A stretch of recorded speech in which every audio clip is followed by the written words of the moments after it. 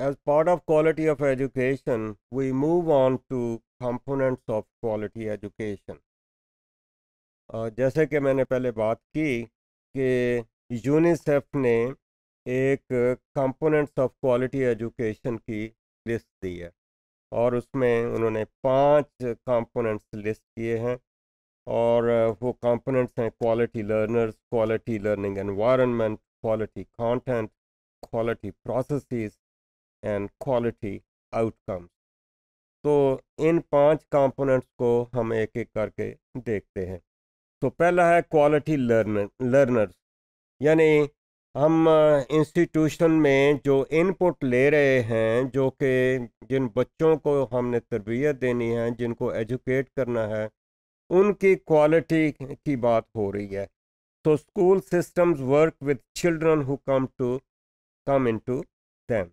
अब ये चिल्ड्रन जो हैं, इनकी लेट्स से क्वालिटी क्या है? क्वालिटी इन द सेंस के इनकी हेल्थ की बात हम कर सकते हैं, बहुत सारी चीज़ें इसमें होंगी। हेल्थ की बात भी हो सकती है, उनकी फैमिली बैकग्राउंड की बात हो सकती है, फैमिली क्या इंटरेस्ट हो सकता है, उनकी स्पोर्ट हो सकती है, और घर का एनवायरनमेंट हो सकता है, बहुत सारी चीज़ें हो सकती हैं। तो उनको हम देखते हैं एक एक करके। तो उसमें पहली बात जो है वो गुड हेल्थ एंड न्यूट्रिशन है, और दोनों ये हेल्थ एंड न्यूट्रिशन आपस में कनेक्टेड हैं। तो इसमें बात आ रही है कि they should be physically and psycho socially healthy. और अगर ये उनकी क्वालिटी होगी तो हम एक्सपेक्ट करते हैं कि उनकी लर्निंग जो है वो बेहतर होगी कंपेयर्ड विद वो लोग जिनकी हेल्थ में उतनी अच्छी नहीं है। So, healthy development in early childhood, especially during the first 3 years of life, plays an important role in providing the basis for a healthy life and successful formal school experience. तो ये उसके साथ बहुत अच्छे तरीके से जुड़ी हुई है।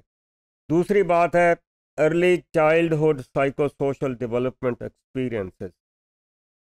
Positive early experiences and interactions are also vital to preparing a quality learner.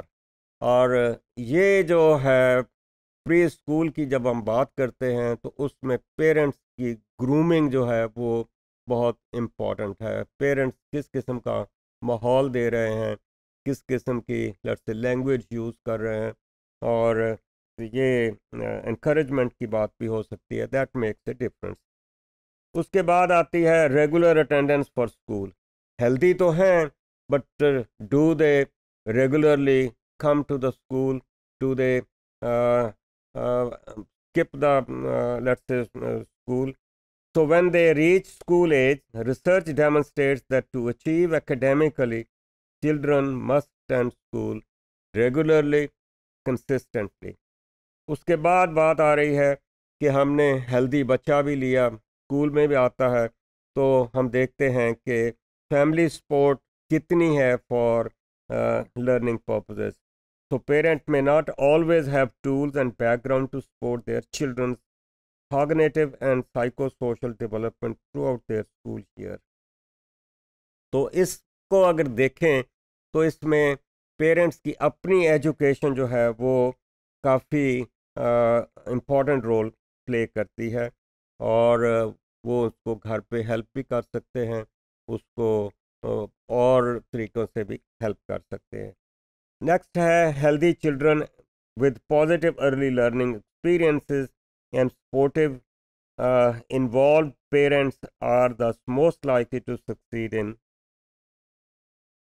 दूसरी जो इम्पोर्टेंट कंपोनेंट है वो क्वालिटी लर्निंग एनवायरनमेंट है। ये तो था कि हम वहाँ इनपुट किया जा रहा है, अब जहाँ आया है उसके माहौल की बात हम देखें तो वो कैसा है? The positive learning outcomes generally short bye educational system happen in quality learning environment. अब ये लर्निंग एनवायरनमेंट जो है, इसमें इंफ्रास्ट्रक्चर आ सकता है, फिज़िकल इंफ्रास्ट्रक्चर आ सकता है, इसमें साइको सोशल फैक्टर्स आ सकते हैं, इसमें सर्विस डिलीवरी की बात हो सकती है। तो फिज़िकल एलिमेंट्स में जैसे कि बात मैंने की कि इंफ्रास्ट्रक्चर है, या उसमें लेट्स से रूम्स की बात है, उसकी स्पेस की बात है, उसके अंदर सीटिंग अरेंजमेंट की बात है। कहने की बात यह है कि जितनी फैसिलिटीज़ यहाँ पे हैं स्कूल में, उनकी क्वालिटी क्या है। वो क्वालिटी जो है दैट अफेक्ट्स द लर्निंग, और उसके बेसिस पे we might make a distinction between one institution and another institution. So interaction between school infrastructure and other quality dimensions. Even when schools do have adequate infrastructure, parents may not be in happy to send their children over there. उनकी कई apprehensions हो सकती हैं। अगर बच्चे, उसका distance बहुत है, दूर है, तो वो भी एक प्रॉब्लम हो सकता है। Particularly this might be A factor for let's say girls, और उस लिहाज से प्रॉब्लम हो सकता है। क्लास का साइज़ भी हो सकता है। लार्जर साइज जो है, it can have negative impact on quality of education. तो ये उनकी अचीवमेंट पे बात आती है। इसके साथ ही साइको सोशल एलिमेंट्स हैं कि एनवायरनमेंट कितना पीसफुल है, कितना सेफ है, पर्टिकुलरली फॉर गर्ल्स। कहीं हरासमेंट की बात तो नहीं है हो रही, कहीं बुलिंग की बात तो नहीं हो रही, कहीं डिस्क्रिमिनेशन की बात तो नहीं हो रही। ये सारी चीज़ें जो हैं, ये क्वालिटी में ही आती हैं। इसी तरह teachers behaviour can also provide some, let's say, safety environment to the, let's say, students. Effective school discipline policies, ये सारी चीज़ें उसका हिस्सा हैं।